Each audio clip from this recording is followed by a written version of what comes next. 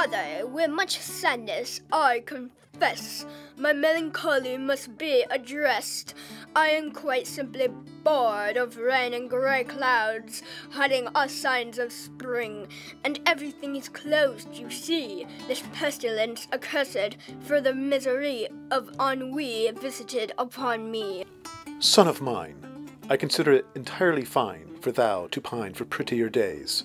May I humbly propose a simple query, whose answer may make our current calamity seem but a lark? I doubt, kind sir, that your diversion will offer but a respite from my affliction. Yes, of course. That much is plain to see, much like this object I hold in my very hand. What is it, father? Some echo from antiquity? Close, son, but not so close as that. This object I so casually hold is far older than ancient times, you see. For this is the extruded, petrified remnant of a dinosaur's meal. And I ask, was he bored when the meteor tore his happy world asunder? Behold,